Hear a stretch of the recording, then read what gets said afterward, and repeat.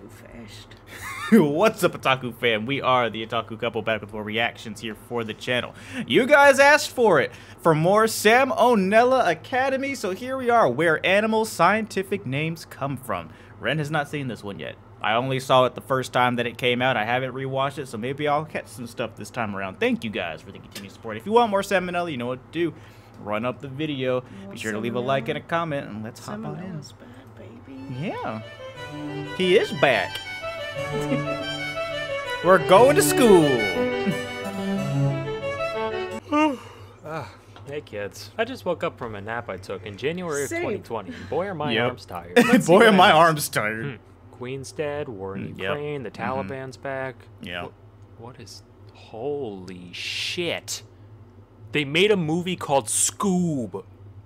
Yep. Unprecedented global pandemic, Space Jam 2, some popular guy named Brandon. Yep, that just about covers it. Anyway, that just about covers it. Names of animals. I'm so glad that he actually went through all the things that happened from his hiatus, because that just makes it so much better. He's like, man, I took a nap in January of 2020. Boy, are my arms tired.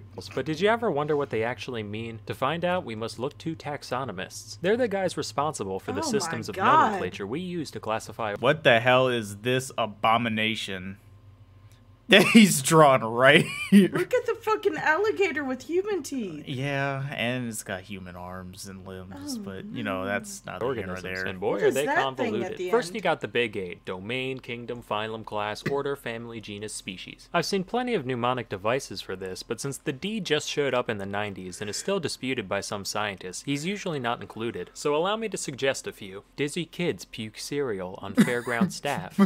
Dumb kittens pushing cups over feeds growing spite. Donkey Kong's fucking serendipitously. The way this whole thing works differs slightly depending on which kingdom you pick. So today we'll be sticking to the animal one, cause that one's the coolest and I'm in it. So what constitutes each taxon is pretty arbitrary. They basically just serve to act as another set of branches in the tree that taxonomists build. The one exception is species, which is generally defined as any group of animals that can have babies with each other that aren't sterile freaks. Mule, liger, zedonk, skunk ape, they can live fulfilling lives, but they're all shooting blanks, so they don't count. On the other hand, in our innumerable trespasses against God, we can make things like chidandanes, which actually work, so dogs are dogs are dogs. Besides species, though, it's the Wild West in here. Plenty of times, 8 tiers isn't even enough for scientists, so they just stick new sub-levels in between. Legions, cohorts, tribes, series, divisions, and if you want to keep going, you can throw all kinds of prefixes on any of these for even more layers. There's even subspecies, which the more pedantic of you may think to yourselves that creating names for subspecies at all kind of undermines the single somewhat agreed upon definition in the whole tree. To that, my friends, taxonomists say, but while that's pretty complex, the actual names themselves are pretty easy to wrap your head around. Though taxonomists may hide behind their fancy Greek and Latin, the Vulgate is no substitute for wit. Now, I've scraped through the scientific names of a load of species, and most of them can be split into a few categories. The simplest ones are the animals that already have names in Greek or Latin. It's a lion, I'm calling it Leo. Done. Tiger, it's a tigris. Cat, it's a caddis. Easy. Multi-word names can be translated the same way. For the golden eagle, we got Aquila chrysaetos. Gold eagle eagle. They decided to be a show-off and do eagle in Greek and Latin. Essentially the same. But if a species is too specific or exotic for a one-to-one translation, that's when you gotta get a little creative. A lot of the time, inspiration comes from just giving the creature the old once-over and pointing out some cool-looking body part. Generally, the more distinct of an identifying feature it is, the more likely it'll get in the name. For example, Homeboy took one look at this thing and said, yup, red triangle slug. I'm going on break. We call this I'm going on break. Unicorns. Yep. Almost like it means one horn. I'm going on break. We call this thing a fucking unicorn, almost like that means one horn or something. Also, some guy deadass looked at an octopus and said, well, all they got is heads and feet. I'ma call them headfoot. And now biologists everywhere say cephalopod unironically. Matter of fact, if it's got feet, chances are that's part of its name somewhere. You got 4 feet, 6 feet, 8 feet, 10 feet, 2 feet, equal feet, both feet, double feet, stomach feet, lip feet, sucker feet, wing feet, big feet, slow feet, or feet, both feet, joint feet, no feet, 10,000 feet, cow's feet, spade feet, cat feet, small feet. If it doesn't look that interesting, another thing to point out is where you found it. This could be a territory like American bear or Siamese crocodile, or just a habitat like woods macaque or toilet rat. But that's toilet look rat. at the men behind the magic and what drives and motivates them. Now, if there's one thing that the scientific community loves, it's clout. And there's no better way to go down in history than plastering your own name on some shit you found. But not all fields have the same volume of things to scribble the old John Hancock over. On the one end, you got physicists just making up their own slightly different form of ionizing radiation measurement. And even then, only the top dogs got away with it. Now, zoology, any little goober flouncing through the underbrush can say, this one has 13 spots, but the one in the book's only got 11. I will call him Splinkus's ladybird. Alternatively, plenty of biologists have given shout-outs to their contemporaries, both other biologists and those across the academic gamut, from geologists to physicists to explorers and more. Naturally, Darwin's got a shitload, but even the background characters get immortalized one way or another. Who are Thomson, Grant, Summering, Erlanger, Speke, and Cuvier? I don't know, but they've all got gazelles, so they must be pretty cool. I don't know, but they all got gazelles, so they must be pretty cool.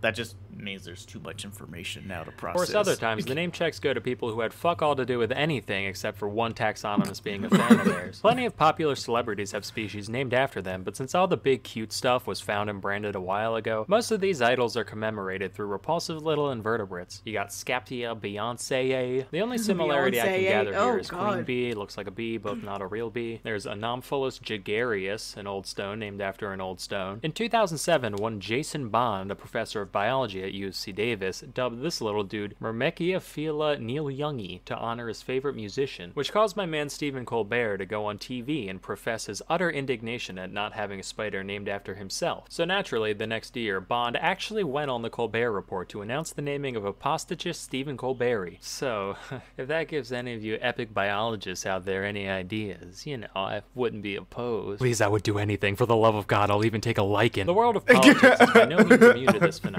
Obama alone has fucking 9, as do a load of other presidents. Trump's got a moth with funny hair, Bush has a fungus beetle, Reagan's a wasp, Carter's got a darter, and so forth. Even Austria's most famous painter got the honor through this blind cave beetle. Mind you, it was 1933, so you can only blame the guy a tiny bit. Hitler actually wrote him a letter saying, "Oh, thank you, my little entomologisch," and then went on to do, you know, Hitler things. Fun fact, not only was this beetle stuck with just about the worst name you could have, it's also now facing extinction solely because of its value to Nazi memorabilia collectors. Guess old habits die hard. Oop, fictional characters have their fair share of species under their belt. On the topic of evil beetles, this one's named after Darth Vader because he kind of looks like his helmet, I guess. This was actually named by the same guy who did the Bush one and belongs to the same genus. There's also this mite, genus Darth Vaderum, which is a lot more accurate and frightening. In 2012, a single bone from above the eye socket of a hitherto unidentified theropod dinosaur was being studied. And suddenly, under the light of the full moon, the guy working with the specimen had his neck covered with hair and his lips clenched into a pog and his endocrine system filled with soy, and he said, "It's just like the eye of Sauron." And then he started chewing on Funko Pops and sweating cream of meme and snorting G Fuel and shitting D20s everywhere until the prostate stimulation made him. The dino's genus is now That was a lot. Sam, you just not gonna. Okay. Broniops from Eye of Sauron. This spider was named after Godric Gryffindor because it looks like the Sorting Hat. SpongeBob has not a sponge, but a fungus. The legendary birds from Pokemon each have their own, you guessed it, beetle, and the list goes on. Scientists are nerds. Who knew? Anyway, while this all seems kind of chaotic, there is some method to the madness. One rule is the principle of priority. This states that once somebody publishes their chosen name for a species for the first time, that's the name, and other taxonomists typically can't change it. This has led to plenty of misnomers coined by whoever got their foot in the door first, particularly in the case of the guys doing this stuff before we had the luxury of genetic analysis. Here's one. Red panda? Nah. Shining cat, coined in 1825. To be fair, they're actually about as... I love red pandas so much. Say it right. It's Shining Cat. It's a Shining Cat. It's Shining Cat now. That's how I named Panda. It's off of a red panda. Should have named her Bandit because of a raccoon. Should have named it Lucifer. That's her nickname. But that should have been the actual legal name. And she was a baby. She was cute.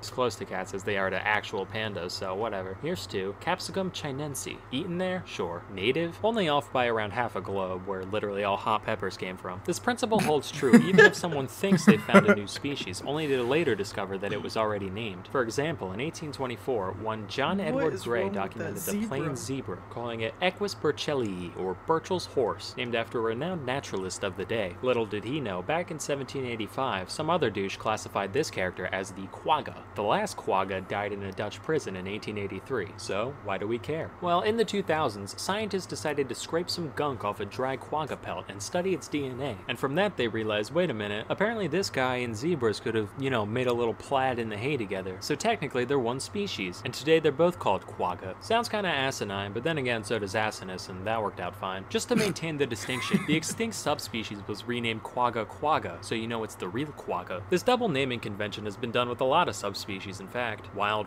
horse, spotted panther, or my favorite, gorilla. Just like, yeah, the realest gorilla that ever gorilled. Fuck you want from me. A closely related rule also states that the names of all taxa have to be unique. So if 2 people coincidentally name any taxa on the same thing, the older one gets to stay and the new one gets the boot. Like if you saw a genus called echidna, you'd think it was, an echidna, right? Well no, that'd make too much sense. For a while it was true, from 1797 to 1811. Then it was pointed out that someone else already called a genus of moray eels echidna back in 1788, so the real echidna had to be changed to tachyglossus, or quick tongue. Then a decade later, a dude did the same thing for a genus of vipers. Another 22 years passed, people discovered the same thing, and they were renamed to bitis, cause they bitis. That one at least made a bit of sense, given that the original echidna from Greek mythology was half lady, half snake, but who cares at this point. Anyway, I've just barely scraped the surface of all the goofy names out there, so feel free to post more down below. That's all I've got for now. Till next time, I'm Salmonella, and I'll see ya in 2025.